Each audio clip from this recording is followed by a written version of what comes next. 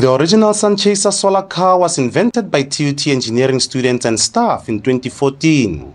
It is the fourth version of TUT's signature solar car called the Sunchaser 4 that competes against those from other institutions.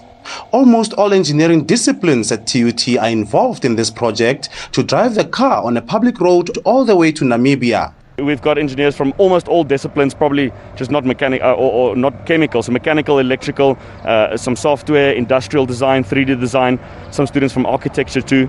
And I think these students come together, and I think what gives us the edge really is that we have put in a lot of effort in our wireless telemetry that sends data from the solar car to our data center, and our data center will then process it. According to the 2018 Sasol Solar Challenge, TUT's Sunchaser team is ranked #1 on the continent.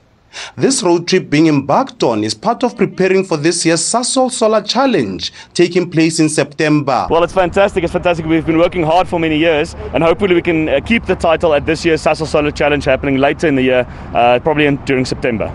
TUT's Deputy Vice Chancellor says projects like this assist TUT in grooming work-ready students.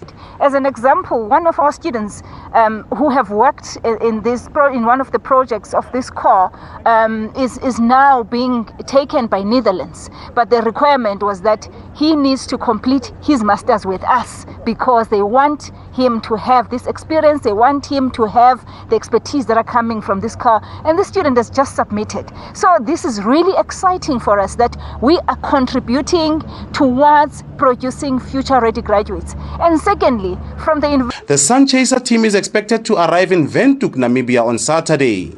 They will visit St. Paul's College to expose the learners to state-of-the-art technologies and applications. Ofentse, Setimo, SABC News, Pretoria.